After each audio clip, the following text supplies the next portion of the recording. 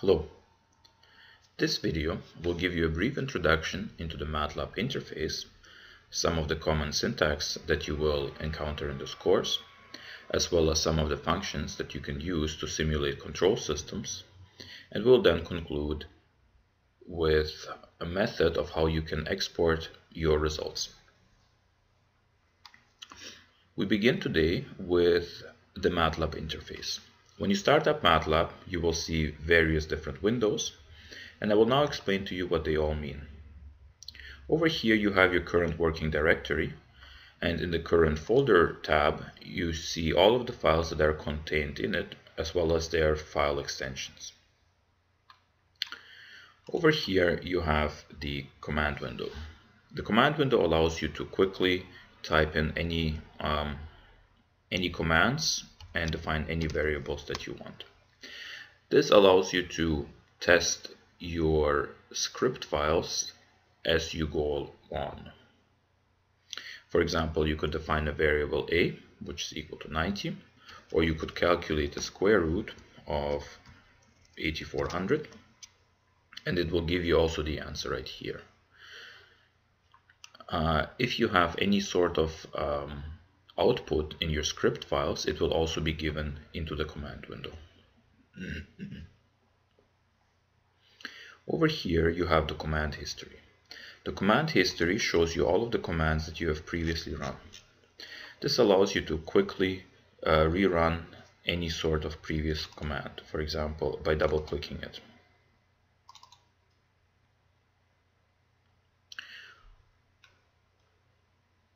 Over here you have the workspace. The workspace shows you all of your currently defined variables that you have. You have something called the answer variable, which gives you the previous answer of whatever command you have executed. One of the good things about the workspace is if you have defined a matrix, let me quickly define a matrix, you can double click it and it will bring it up in this Excel window, which allows you to either easily export it or to see all of the entries at each row and each column.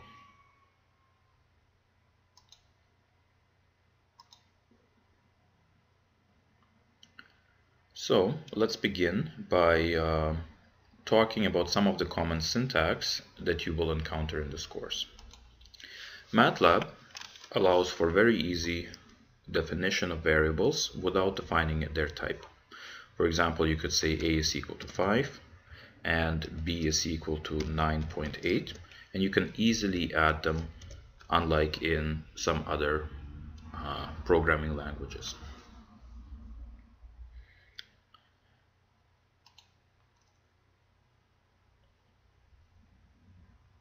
One of the things that you will commonly encounter, especially in this course with state space formulations, is the definition of a matrix.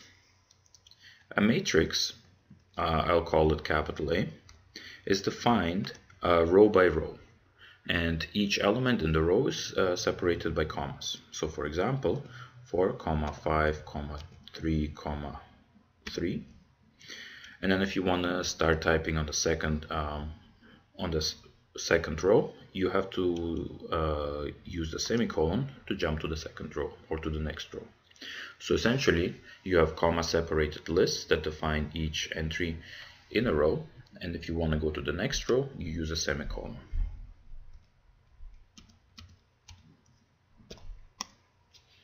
So now it's A is a 2x4 matrix. If you ever want to find out the size of a matrix, you use the size command, which tells you that you have here 2 rows and 4 columns. This is a command that's very important for things like matrix multiplication.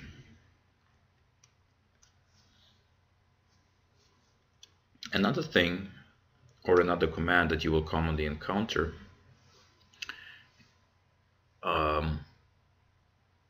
is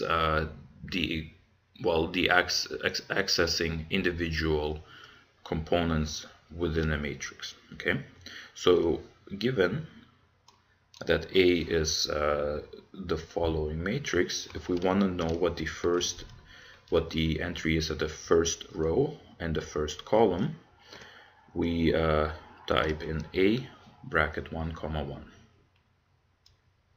Let me just make this bigger. So we can also access multiple entries from that column. Okay. So when you're trying to access entries within the matrix, the first entry here in this bracket is denotes the rows, and the second the columns.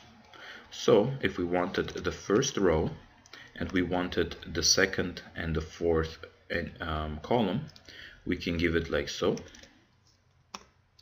and it'll return to you the 5 and the 3. The other thing that's very important is the colon operator. So what you can say is, you can say I want to get all rows, and I would like to get the second column, and then it'll return to you 5 and 6. Another thing that you can do here is you can say A, add, let's say, the first row, and let's say you don't know how many entries, how many columns the matrix has, then you can say 2 comma 2 and then to the end. So this should return to you the first row of your matrix, which is here, except the columns it will want to use the second, third and fourth, and then all the way up to the end. And then it returns to you 5, 3, 3. Okay. Another thing that you might want to do is you might want to populate a vector. So one thing that you will commonly encounter, especially with simulation, is how to define a time vector. Okay. So Matlab allows it very easily by using the following command. So let's say you want to start at 0 and you want to increment the time vector by 0.1 seconds, and you want to go ahead and do this until t is equal to 10 seconds. Okay. So when you run this command, it will populate a vector for you which starts at 0 and increments by 0.1 seconds all the way until 10.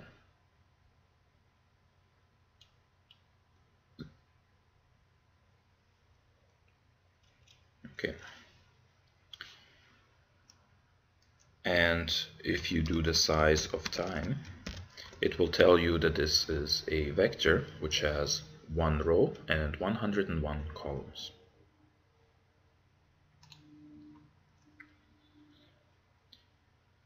If you want to do the transpose of a matrix, you go A and then apostrophe, and then it will return to you just a simple transpose.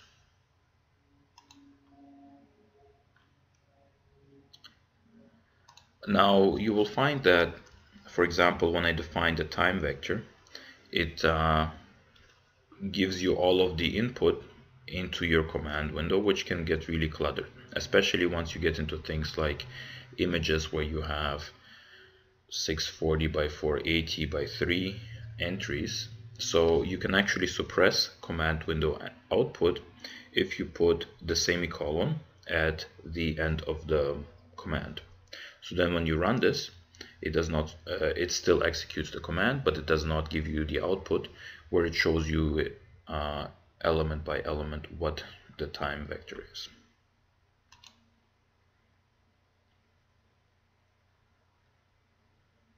Okay, let's talk a little bit about how to plot using Matlab. So we have now a time vector. So now let's say y is equal to time. Okay, and yeah. So let's plot t comma y. Oh, sorry, time.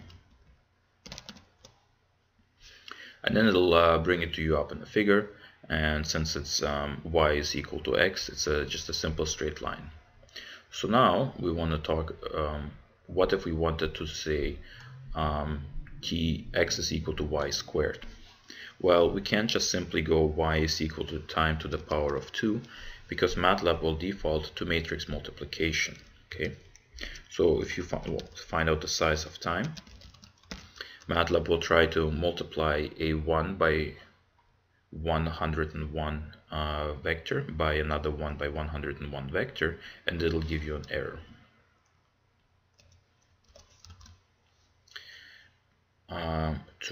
To remedy that, we have to use something that's called element-wise multiplication, where you put a dot in front of the to the power of 2, and then it'll multiply each entry of the time vector with each entry of the time vector. Okay, so then when you plot time at y, you'll get this squared function. Now, one thing that whenever you do a graph, you don't want to just leave it as empty x and y labels, because this tends to cause a lot of confusion. So then we can use the x label command, and then we can give it any sort of label that we want. So our x label is time, and don't forget the units. Now, when you run this command, you'll find that x label has been added to the graph. Usually I find that whenever I copy and paste that figure into something like Word, that the default font size is pretty small. So I always use the font size command afterwards, and then let's give it a nice and big font, 14, because that scales nicely. So now you have something big, so even if you resize it, it will still be nice and big. And we can do the same thing with the y label. And then whatever we call it, just input. And why not call it newtons? Always put the units on your axes. And then again, we'll use the font size. And you have to remember to use these apostrophes around the font size string. Now we can also do the same thing with title, and then force input as a why don't I call it f of t, and font size also works here as well.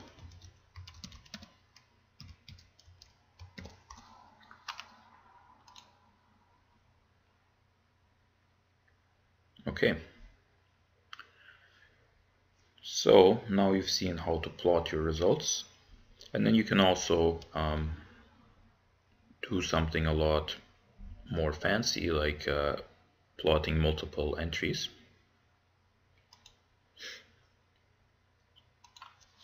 If you want to do that, why don't we go plot time, and then this should work. Y dot to the power of 2. Oh. So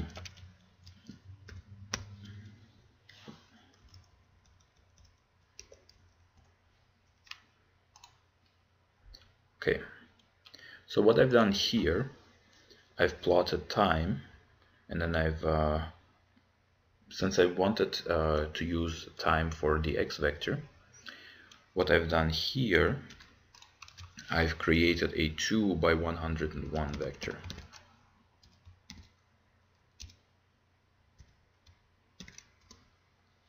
So what Matlab will do, it will plot the first row versus time, and then it'll plot the second row versus time. And you will see that it assigns every different plot a separate color, which is good for if you want to keep track of your plots. You can also use the legend command. So the legend will allow you to define every plot for what it is. So first entry, and then second entry. Oh, I see. Let me replot it again, because I've closed the window. It just said it was an empty plot. So if you use the up arrow, you can actually cycle through your command history to find the previously entered commands, and then you get your legend right here. Now let's say you start typing. So if I say A and then you go up, and it'll show you the last previous command that had A at the beginning. Okay. We'll now move on to the symbolic toolbox and how to use the symbolic toolbox to solve inverse Laplace. Let me clear all the entries. When you use clear all, you clear all of your variables in your workspace. And if you use close all, it closes all of the currently open plotting windows.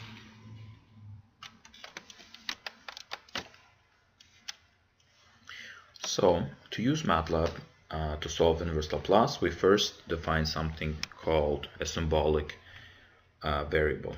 So we'll type S is equal to sim S.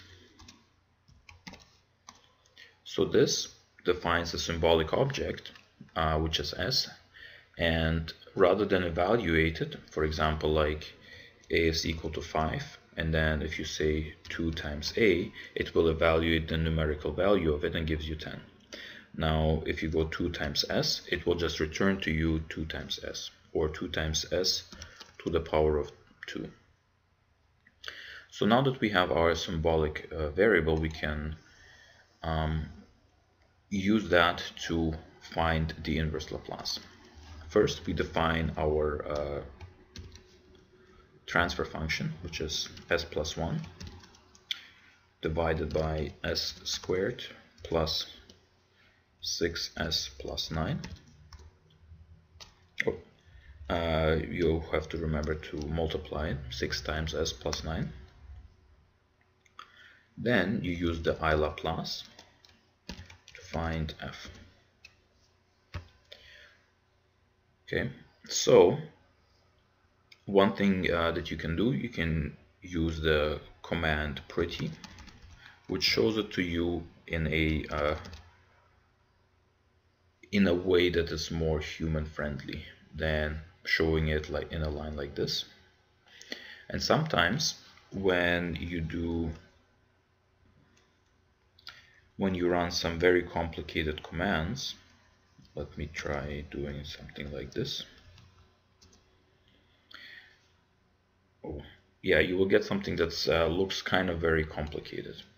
And in some cases you can use the command simplify.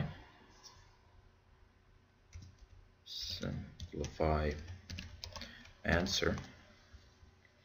And sometimes it works to simplify it slightly, and you can see that this one is a bit shorter. And let's try using pretty on this one, and I'll show you that it's in a much more friendly view. This one is a very complicated inverse Laplace, so that's why it might not. That's why it looks the way it does.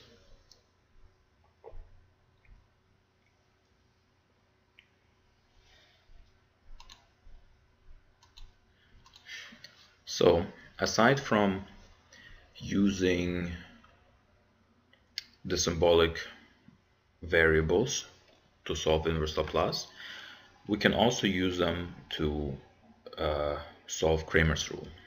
In this course, whenever we're talking about multiple degree of freedom systems, we encounter the Cramer's rule to solve for one of the unknowns within multiple equations and multiple unknowns. Okay, so the way we do that let me define a 2 by 2 matrix right here.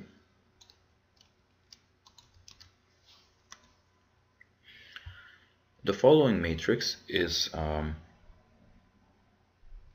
2 degree of freedom system that has two spring masses, that has two masses that are separated by a spring and a dampener.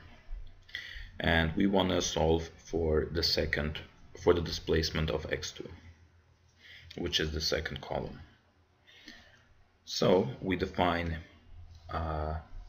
let's define our force, which is F as a symbolic object.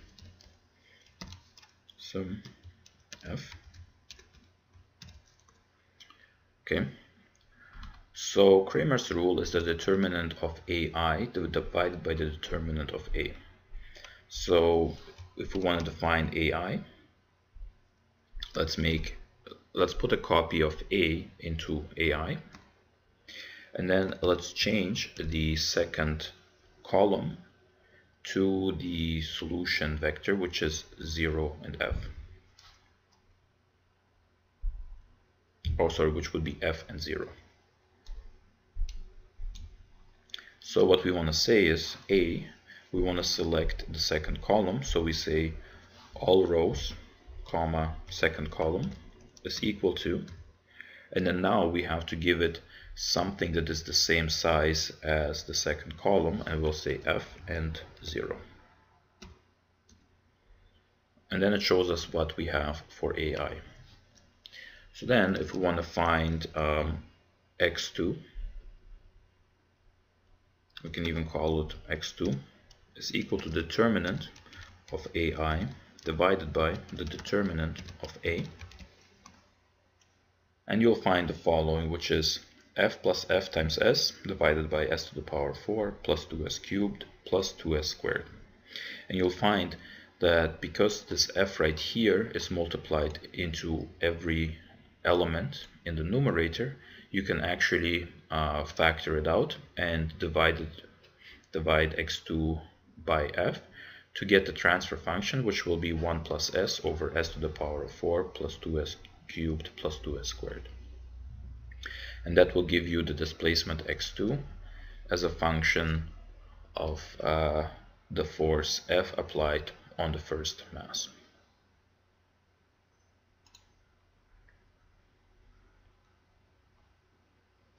Okay, we'll now talk about how to use transfer functions within Matlab to evaluate things like the step response or the impulse response.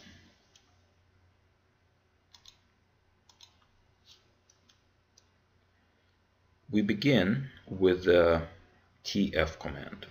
So sys, we'll call our system sys, which is abbreviation tf. Now the tf takes in two vectors, which I will just leave blank for now, because I need to say a few things about those vectors. Well, it takes it as a numerator and then as a denominator. The numerator is the coefficients of s.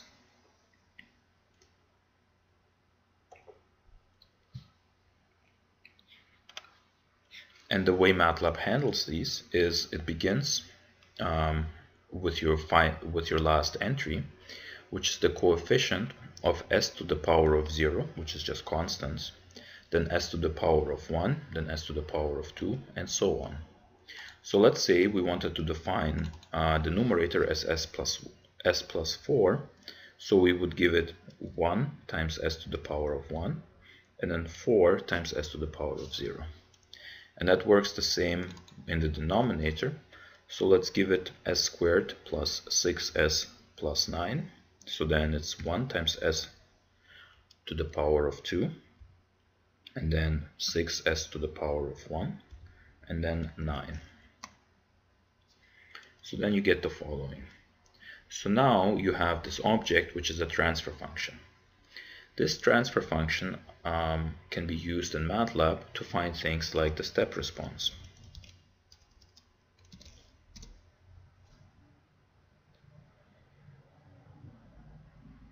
and then you'll find the following, or the impulse response using the impulse command.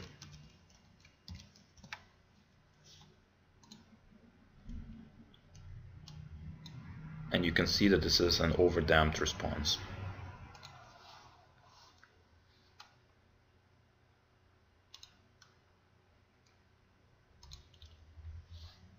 So, since we're talking about control systems, we can also use Matlab to define some state space formulations. So, let me define A matrix as 0, 1 and 4, 5, and then B matrix as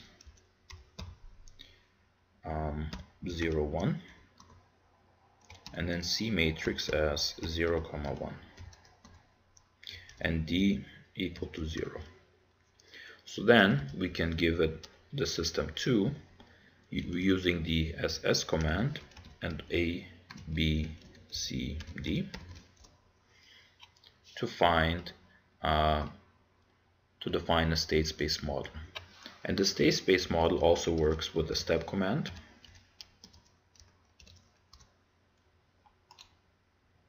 And you'll find that the way the system was defined, it actually goes to infinity, so it's an unstable system, or an impulse command.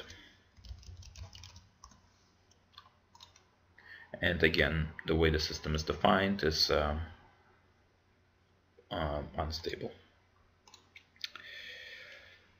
because it goes given a bounded input, it actually the output is not bounded. Okay, so maybe let me redefine A to try and get a more stable response.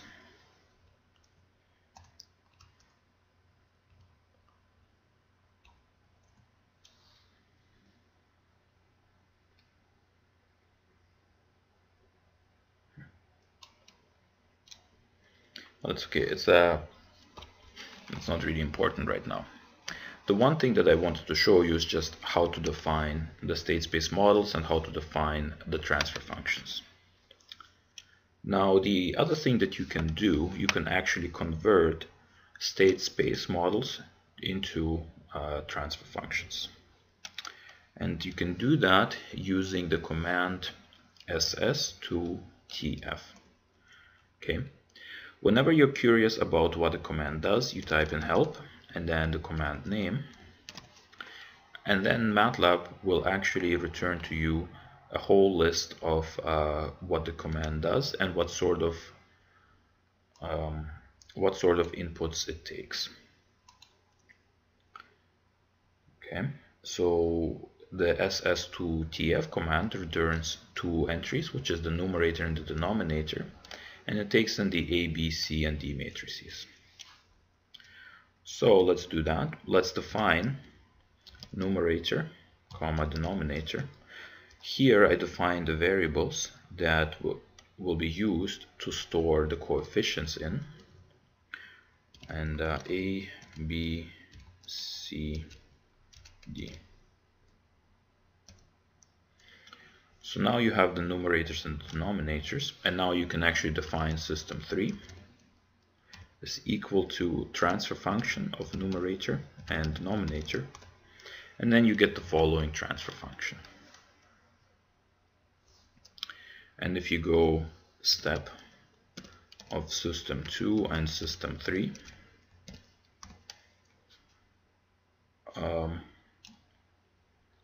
actually what I will do, I will give us a new figure. Matlab always plots in the figure that's currently active. So if I go step and then system 3, it will plot it in figure 2. And then let me select figure 1, step system 2. And you will find that those two are equal, which they should be. So, and over here Matlab also tells you which equation it uses to calculate the numerator and the denominator, And that's the equation that you have seen in class already. So other than SS2TF, you can also have TF2SS. And let's find out what TF2SS does.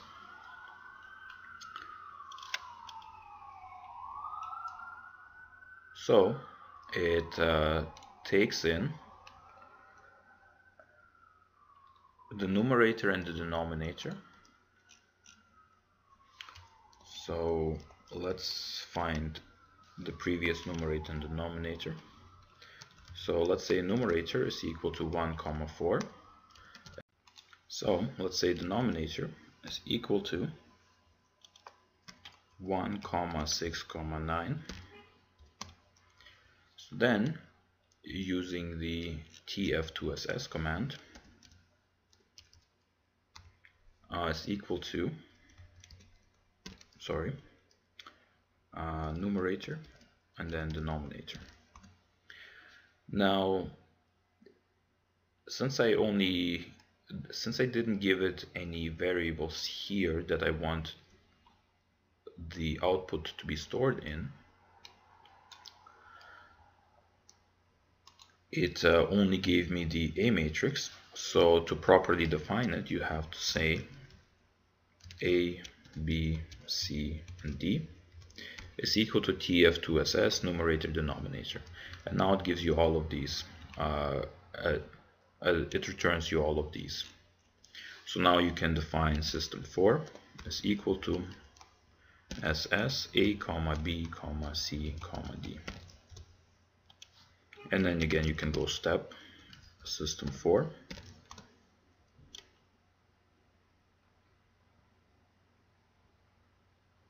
and then you get the same response as previously.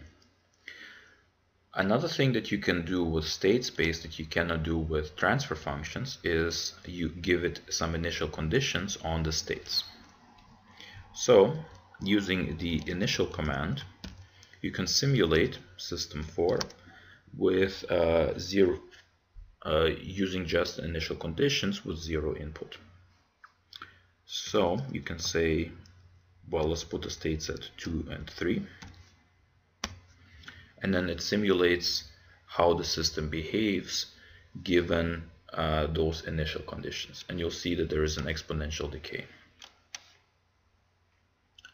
Now, right now, our output Y is just a 1-by-1 matrix. Now let's redefine Y to be 2-by-2. So where we have C, let's make it a 2-by-2 matrix. 0, 1. Okay. So now when we give it an initial command, because we have now 2 outputs, it actually gives us the output of it gives us the time response of both outputs. The first output is a linear combination of the state x1 and x2, and the second output is just the second state as shown by the C matrix.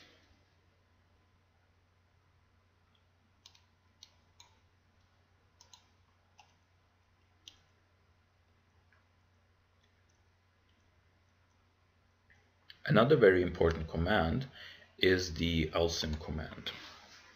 And the lsim command allows you to simulate the system to any custom output that you might have. Custom input.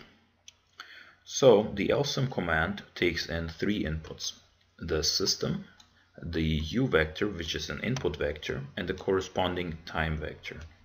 So essentially what it is, u and t have to be equal, and it shows you the input at time t. So let's simulate a system given a ramp response. So we have our time vector already, not yet, because we at some point must have said clear all.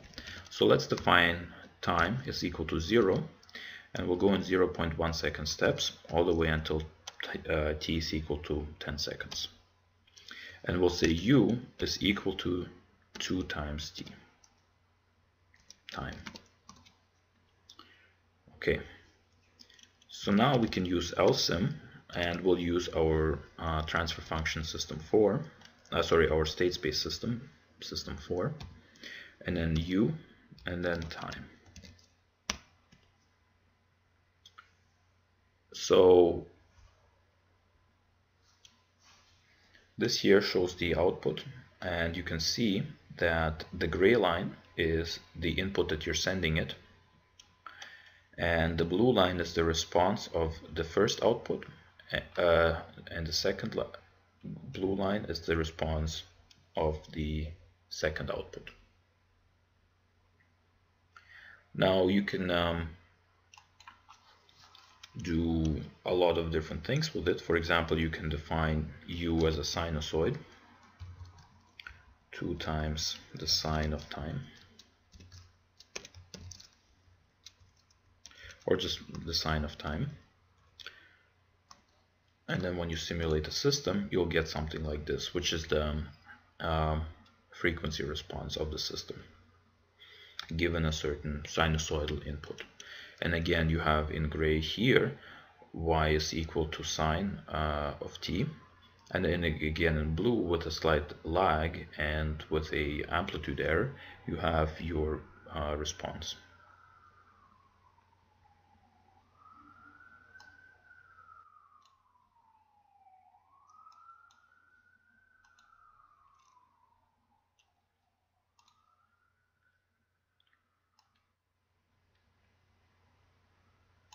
So the next thing that we're going to look into is how to actually publish your results.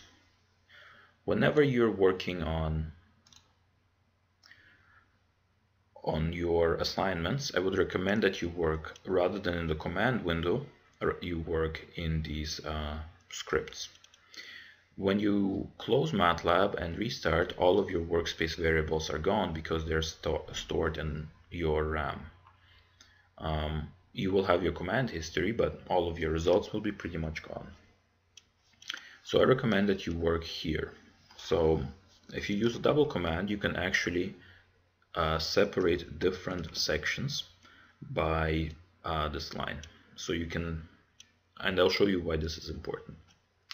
So let's create 2 different sections in the script. The first one will be define variables,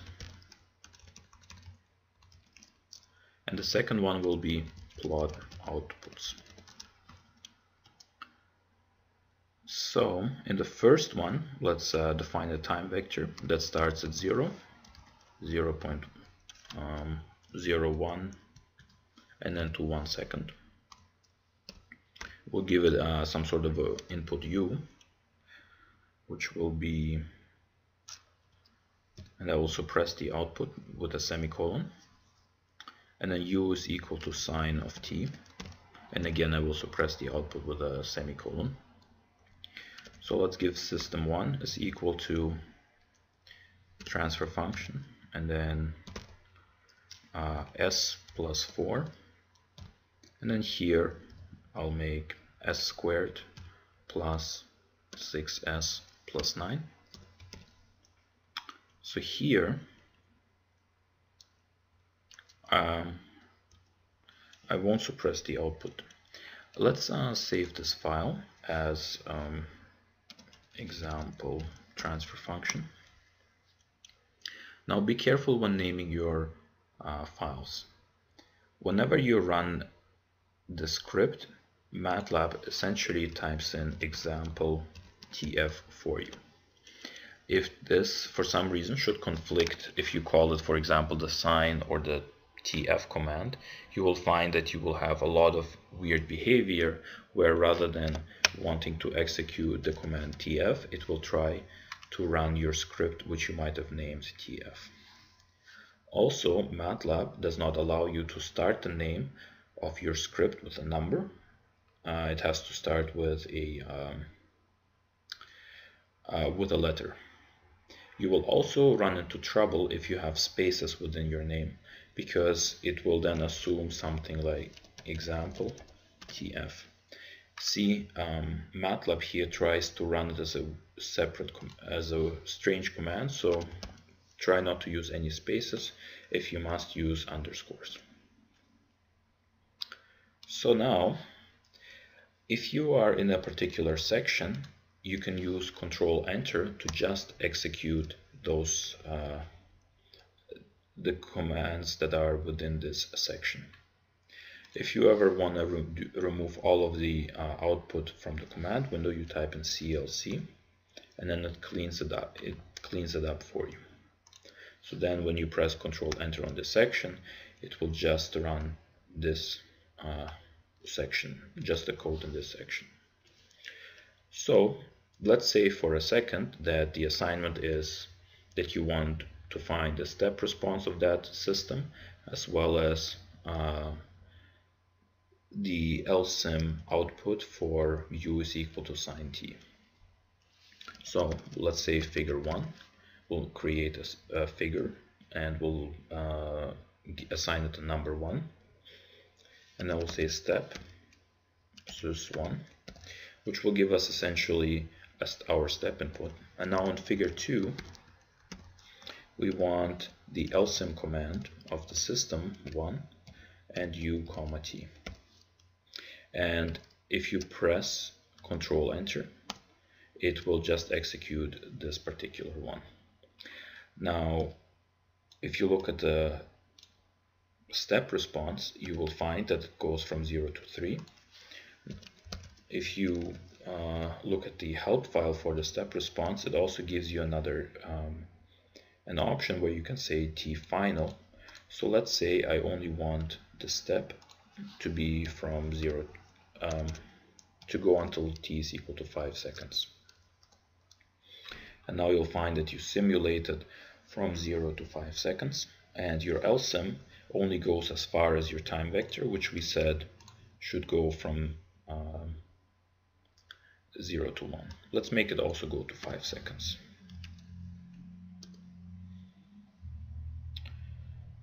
Okay, so now that we have our our solution, usually the common thing that the students do is they copy and paste every single one of these individually into a Word file.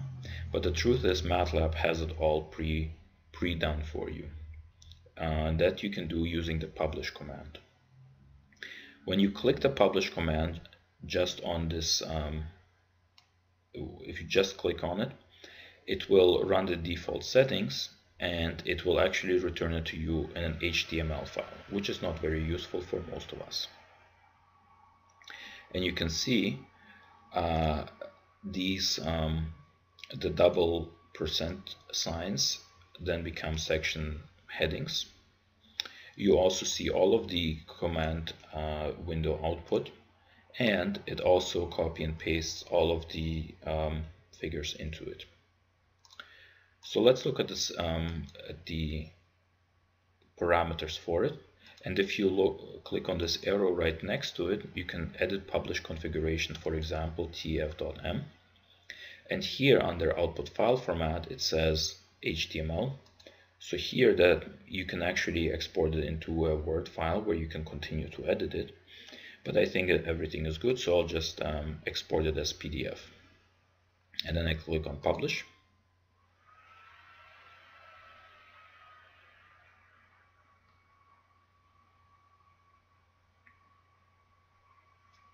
And then after a little bit of a time delay, it actually publishes it for me as a PDF file with the headings, the code in it, as well as all of the output that will be run given the code.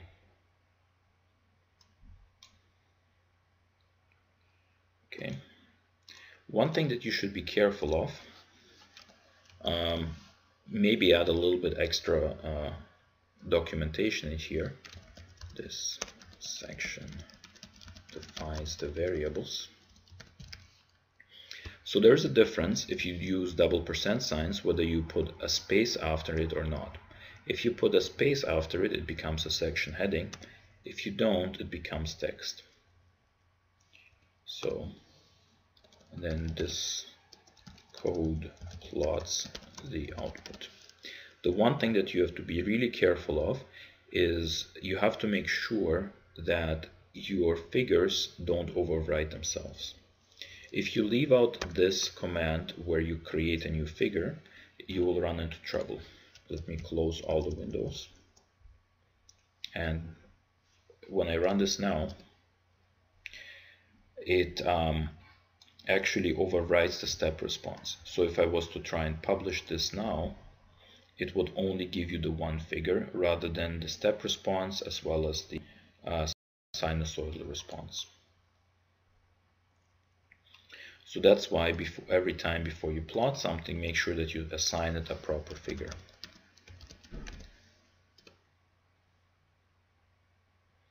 Okay.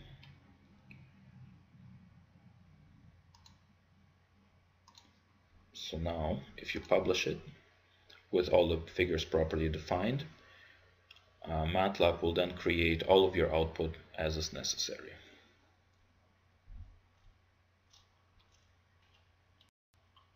And it also gives you, Alright, I hope this was very informative, and if you have any questions, please let me know. Thank you.